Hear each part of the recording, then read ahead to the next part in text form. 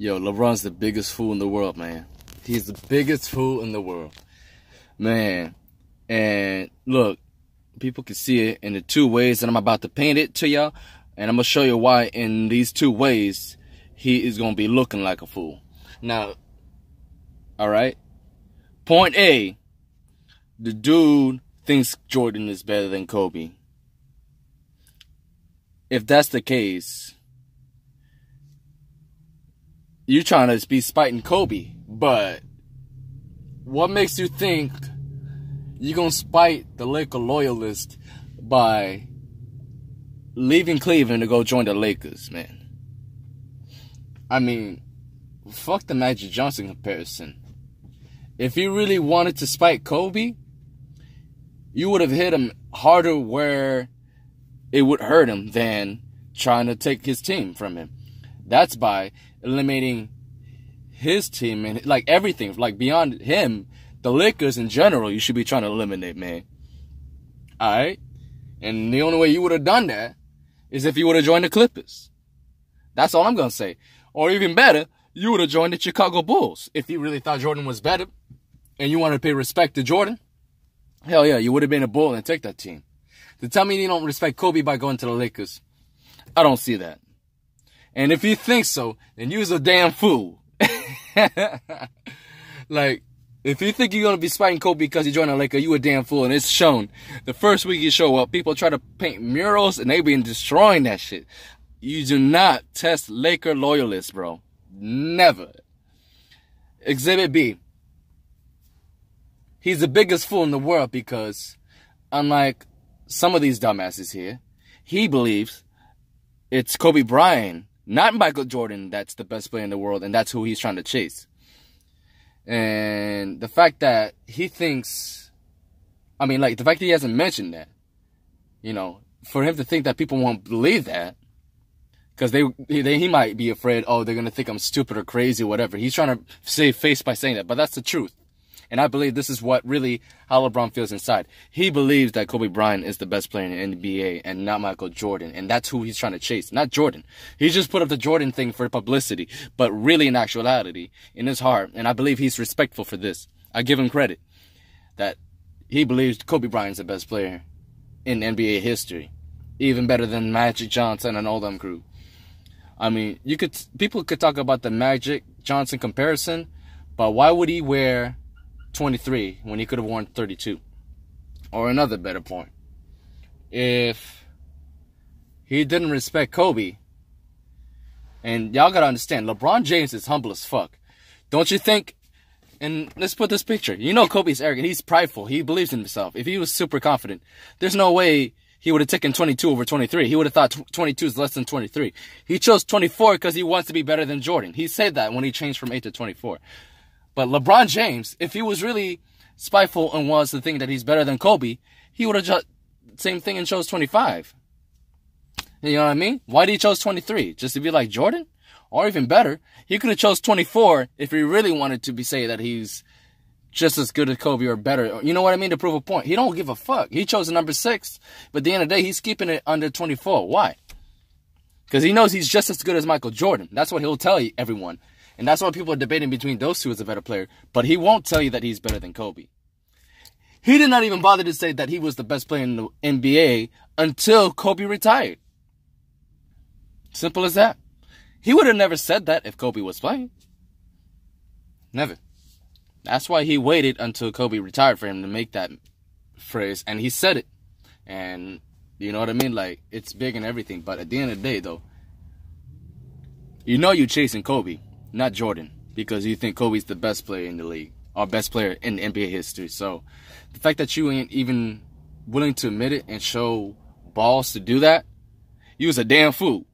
Alright? So all I could tell you is, bro, you gotta grow a pair of balls and realize if you really do respect Kobe and you kind of want to pay homage and be, you know, just do the same thing that he did to Jordan, because like he respected Jordan above all else. But guess what? And you were humble and very respectful, dude. I can get that from you. So that's why I see you chose 23.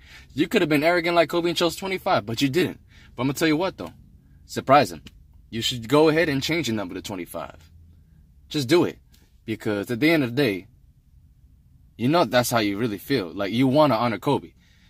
Ain't nothing that's going to get Kobe's respect and more than, you know, doing what he did. Get a number higher than 24. And then, essentially, that'll complete the trio, Mount Rushmore, if you think about the greats from Michael Jordan to Kobe Bryant to LeBron James. Like, you know, like the passing of the torch. Because really, that's what's going on in the NBA right now. And that's the best way to really end this chapter, bro. I mean, change your number to 25. And then, look, if you still want to stay with the Lakers, man, by all means, do it.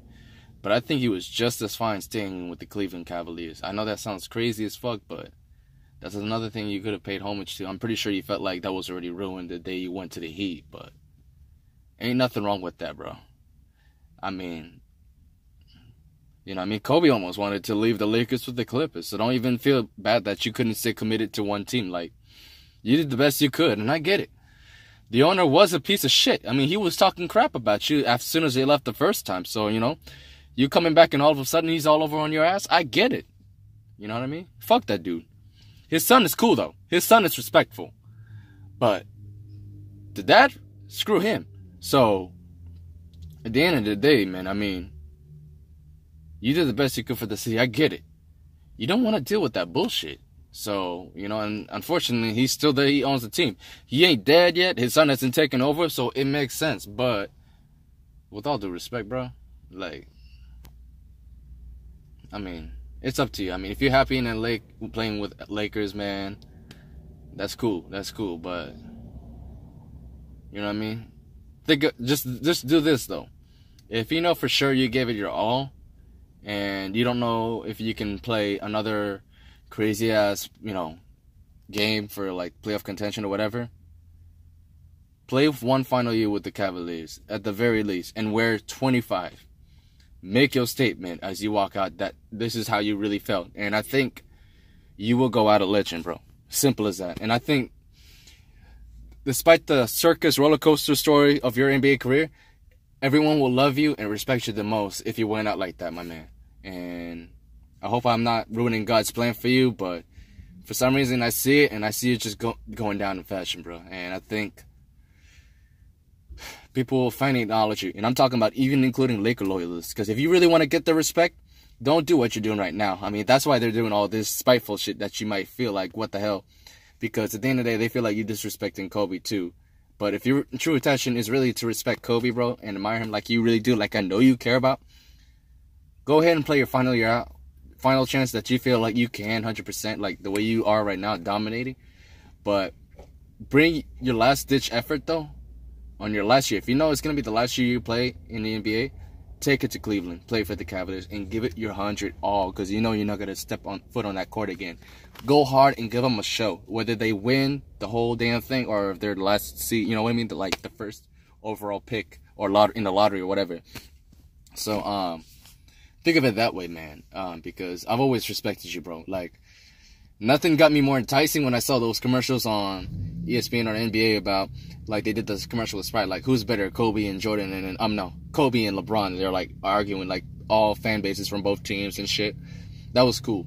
And that was, like, back when Kobe was in his prime. They just came off of their, you know, back-to-back championships, man. And we could have had a dynasty, but, oh, well, you know what I mean? It sucks. I still can't get over that loss to the Celtics, bro. That hurts me, man. Oh, my God, that hurts.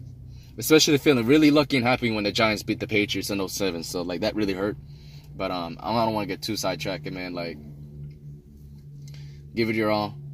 Give it to Cavaliers, man. And, you know what I mean? At the end of the day, do it for Cleveland, bro. You know those fans love you. And they may be showing little petty things, like when they took, especially the second time, I didn't think that was necessary. You know, they took down the post and all that shit. They didn't really see your vision the way you saw it.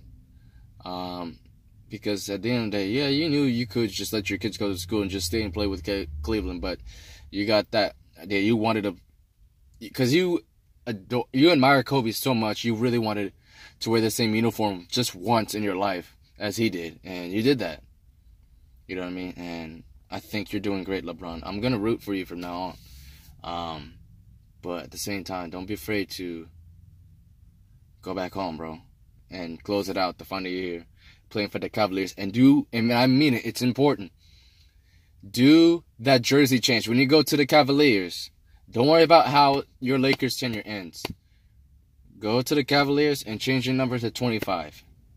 And do it, and you give your announcement. You let the world know that I chose 25 because I want people to know that I believe that Kobe Bryant's the best player in NBA history, and that I want to show everyone that I also think I'm one up over him too. That's it. And you go out, you give him that classy smile, you're fine, bro. You're fine. So obviously you can get the rough translation from me, man. Enjoy life, have fun, man, and do the best you can. And good luck to both you and AD, who, I'm not gonna lie, it's cool to have Anthony Davis, but I really was hoping to see him play for his hometown, for the Bulls. But hey, it's cool though. Deuces!